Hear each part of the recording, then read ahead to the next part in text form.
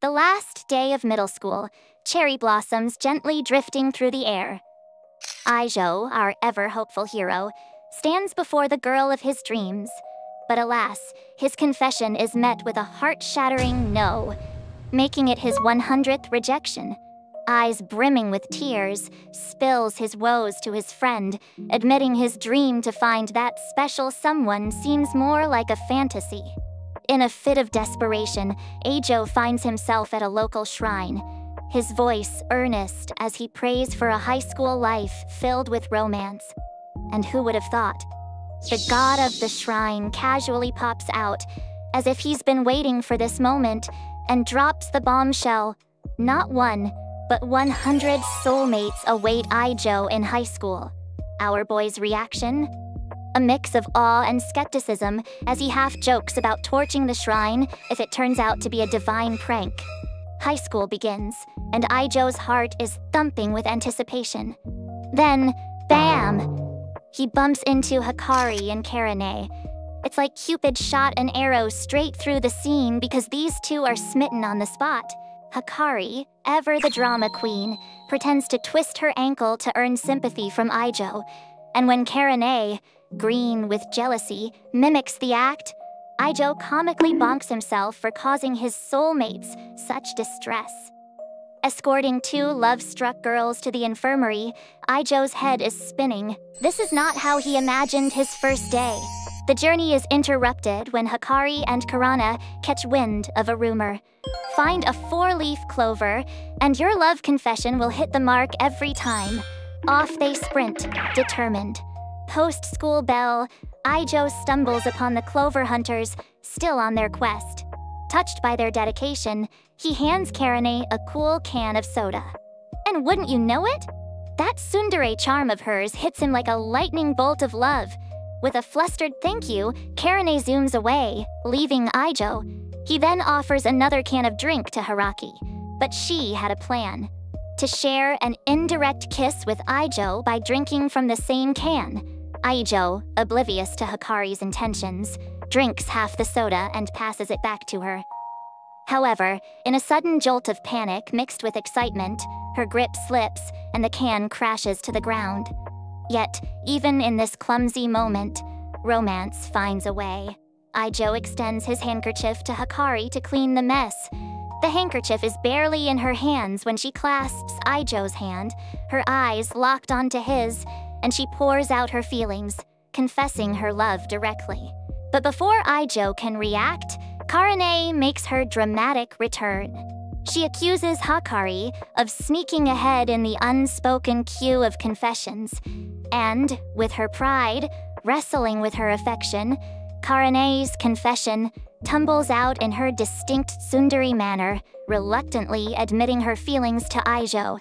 With the weight of his unique predicament, he returns to the shrine, seeking guidance from the divine. He presents his dilemma to the god. 2 confessions, and the startling reality of 100 soulmates. The god, with an apologetic tone, admits that his distraction by a television drama led to Aijō's name being stamped onto 100 soulmate certificates. The twist? A grim fate awaits those who remain unlinked to Aijō. They are doomed to perish. Aijō's mind races. Initially, he contemplates a double life, secretly dating both Hikari and Karane to prevent the dire consequences spelled out by the god. But as he faces the girls, his conscience clears the path. In a moment of raw honesty, Aijō proposes the unthinkable, a 3-way relationship. With earnest eyes and heartfelt words, he explains his deep affection for both of them, presenting the 4-leaf clover he had found. Moved by his dedication, both Hikari and Karane consent to this unconventional relationship, with Aijō's in a promise of happiness and unity. The morning sun peeking through as Aijō strolls down the street with his 2 girlfriends. They're holding hands, and there's this magical vibe in the air, the kind that makes everyone around wish they were part of this love bubble. Hikari bats her lashes and asks Aijō to call her by her first name. Not to be outdone, Karane asks for the same. So there they are, walking like they're the stars of a romantic show, calling each other by their first names and setting the whole street a-blushing. At school, they catch the vice principal in action, giving a chase that ends with a shocker. A French kiss as a punishment for running in the halls. This stirs up something in Hikari and Karane. They make it their mission to win Aijō's first ever kiss. Lunchtime hits, and it's like a scene out of a cute cooking show. Hikari feeds Aijō homemade egg rolls, and just as you think it couldn't get any sweeter, Karane tries to feed him her cookies. But oops, she pokes him in the eye. Then, as Hikari leans in with a Pocky Game challenge, Karane jumps in too, and yep, you guessed it, the other eye gets poked. Karane, ever the creative one, spins this into a hilarious excuse. She claims Aijō's got a cold, and obviously the only cure is a kiss. So now, it's a race. Which girl will steal Aijō's first kiss, while they both argue that they're the best medicine? However, Aijō's got a playful plan up his sleeve. A blindfold kissing game. That way, no one would know who gets the first kiss. The promise is simple. No peeking or cheating. The game kicks off, but whoops, Aijō accidentally grabs Hikari, and not in a good way. The first round? A total flop. They try again, and this time a sneaky cat confuses Karane by touching her inappropriately, leading to a case of mistaken identity where Aijō ends up taking the hits instead of kisses. The kissing game's going all sorts of wrong, and the girls start to bicker, each one pointing fingers at the other. Aijō, in a wild move, almost gives up his first kiss to the vice principal just to stop the girls from fighting. But in the nick of time, Hikari and Karane save him from the French kissing monster. Eventually, they realize they'd rather work together than fight. Feeling the love, they decide on a three-way kiss, a perfect solution to their quirky problem. Next day, things are cool again. Hikari and Karane are chilling in the library, flipping through cookbooks to find the yummiest recipes for Aijō. But as soon as Aijō steps away, he bumps into another girl, and bam! He feels that now familiar love spark. Looks like Aijō's life's about to get even more tangled up. Aijō meets Shizuka, his third soulmate. She's the epitome of shyness, using a book to point out words as her way of communicating. Aijō, curious and intrigued, asks for book recommendations, and Shizuka, with a gentle smile, hands him a towering stack of books. But, oh no, Aijō doesn't have a library card. In a heartwarming gesture, Shizuka loans him her personal favorite book. Later, Aijō can't help but feel touched, seeing Hikari and Karane diving into cookbooks, all to make delicious meals for him. As night falls, Aijō immerses himself in Shizuka's book. It's a captivating story of a brave knight rescuing a princess from a fire-breathing dragon. Their eyes meet, and it's love at first sight. Yet they're torn apart by her arranged marriage. The tale tugs at Aijō's heartstrings, keeping him hooked through the night. Returning to school, Aijō hands back the book to Shizuka, who shyly offers him the sequel. A simple act of kindness follows. Aijō treats her to a canned drink, and they bond over their favorite parts of the story. He admires her unique way of communicating through the book, and Shizuka, for a brief moment, drops her guard to thank him. She confides that people often avoid her because of her quietness. A light bulb flicks on in Aijō's mind, and he decides to borrow both volumes of the book. It's a small yet significant step towards understanding and accepting Shizuka's world.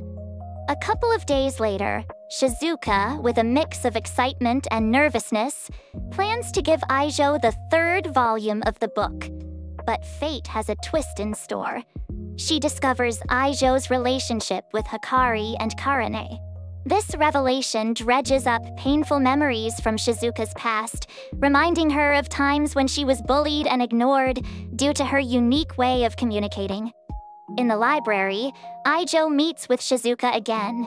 He has a plan to bridge the gap between them. He introduces her to a text-to-speech app and sends her a file with the entire text of the book.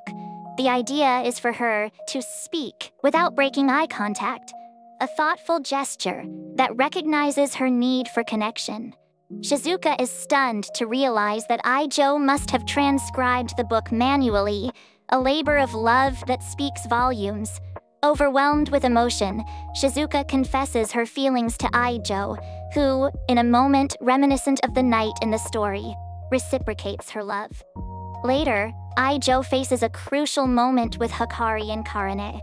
He asks them to accept Shizuka as his third girlfriend, making a dramatic vow to commit seppuku if he fails to be a good boyfriend to all three. The girls gather around, each taking a moment to introduce themselves and share a bit about their lives. As they chat, Aijō shares some adorable quirks he's noticed about each of them. He mentions Shizuka's rhythmic foot tapping when engrossed in a book, Hikari's alluring expression when deep in thought, and Karane's cute habit of twirling her hair when she feels shy. These heartfelt observations bring out blushes and giggles from the girls, drawing them closer to Aijō, showcasing Aijō's attentive nature and the unique traits that make each girl special. Noticing Shizuka's reticence and feeling her left out of the group's dynamics, Aijō comes up with a fun idea, a game of Old Maid with a playful twist. The loser of each round must endure a tickling session from the winner. It's a light-hearted attempt to include Shizuka and help her feel more at ease with everyone. The girls agree, seeing it as a chance to bond and enjoy some laughs together. Karane is the first to lose, and Aijō's tickling sends her into a fit of laughter, bordering on the erotic. When Hikari loses the next round, she struggles to contain her giggles, pleading with Aijō to stop before she loses control. Shizuka's turn brings a pleasant surprise, her laughter, though coming through a text-to-speech app, adding to the joyous atmosphere. Finally, it's Aijō's turn to be tickled as Shizuka wins the last round. However, Shizuka, in her gentle manner, merely pokes Aijō lightly, eliciting soft chuckles from him. Sensing tension from both Hikari and Karane, Aijō decides to leave the group to let the girls had a heart-to-heart, and so, Karane encourages Shizuka to speak her mind. Shizuka, gathering her courage, admits feeling plain and boring compared to the vivacious Hikari and fiery Karane. Her honesty touches the other girls deeply, prompting them to reassure her. They insist she's equally adorable and urge her to be more forward in expressing her love for Aijō. As Aijō watches from a distance, relieved to see the girls resolving their differences, he rejoins them, anticipating another round of tickling games. To his surprise, Shizuka shyly requests a kiss instead. Aijō, touched by her boldness, obliges with a gentle head pat, followed by a kiss. Shizuka's reaction is priceless, her mind racing from the unexpected yet tender gesture. Hikari, not one to be left out, seizes her opportunity next, leaning in for her kiss with Aijō. The sweet moment sends her into a similar whirl of emotions. Then, it's Karane's turn. True to her tsundere nature, she initially resists, playfully punching Aijō and calling him baka. But the tension breaks as Aijō gently kisses her too, eliciting a soft, blushing response from Karane. With these intimate moments marking a new chapter in their relationships. Yet, with 97 more soulmates to discover, the story is far from over. How will Aijō manage these complex relationships? Stay tuned for more in the next episode.